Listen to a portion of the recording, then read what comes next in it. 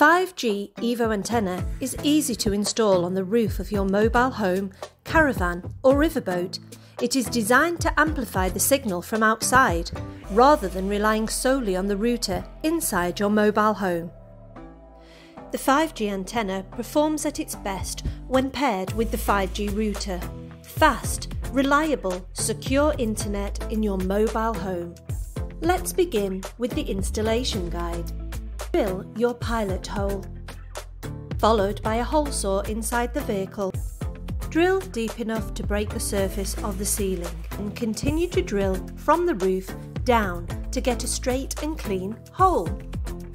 The hole is straight by drilling one last time from inside the roof of the vehicle to prepare for the installation of the 5G antenna. Remove the 3M sticker tape. Apply a generous amount of Sikaflex to the neck of the thread to prevent any water from getting in the hole. Drop the cable into the hole. Apply moderate pressure to get the 3M tape to stick to the roof. Pass the nut through the cables and thread until it reaches the ceiling.